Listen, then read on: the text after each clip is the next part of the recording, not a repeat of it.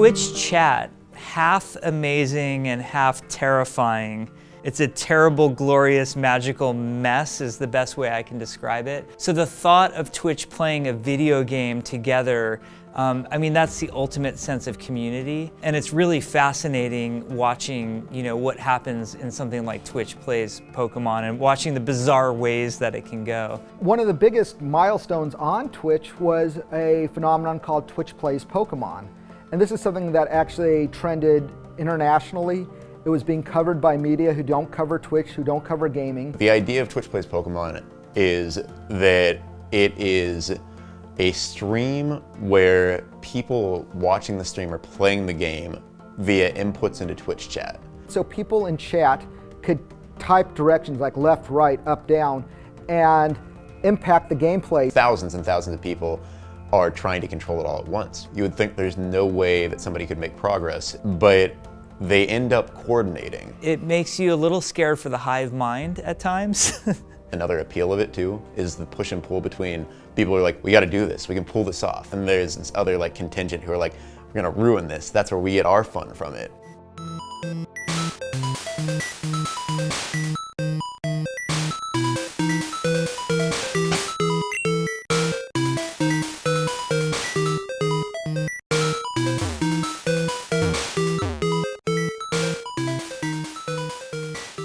It makes me scared for the future of humanity and excited for the future at the same time. Something that we would have never thought of, but it was one of our community's members' ideas.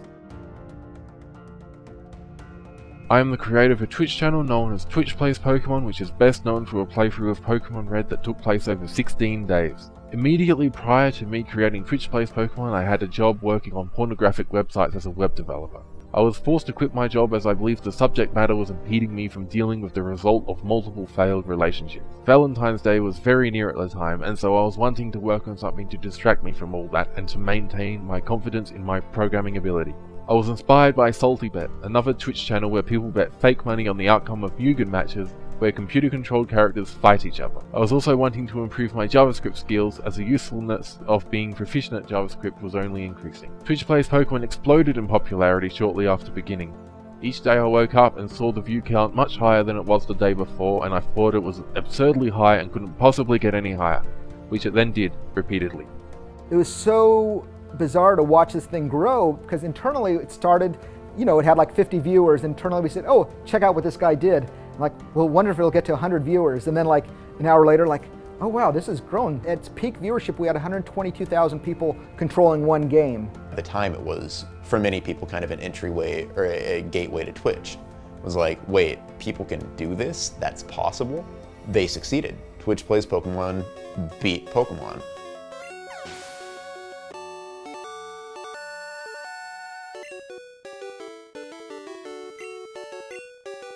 That's probably the most significant, unique thing that ever happened on our platform. It very quickly evolved into fan art and fan works. They sort of turned a lot of the elements of the game into characters and ideas, and there's even a sort of jokey religion formed around one of them. It quickly went from just this thing that people were doing for laughs into this cultural event where people were making things based on it. They were saying, I'm into Twitch Plays Pokemon, the thing, the entity, and I'm going to make stuff based on that.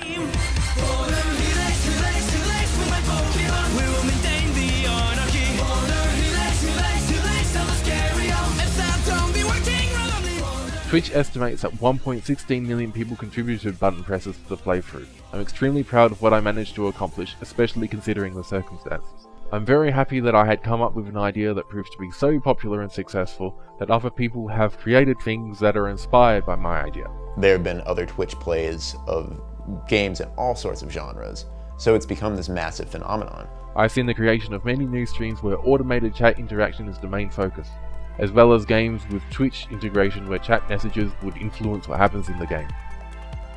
I wanted something that had a real world outcome from Twitch chat, and it sort of just clicked one day, and I thought, hey, what about Twitch Plays the stock market?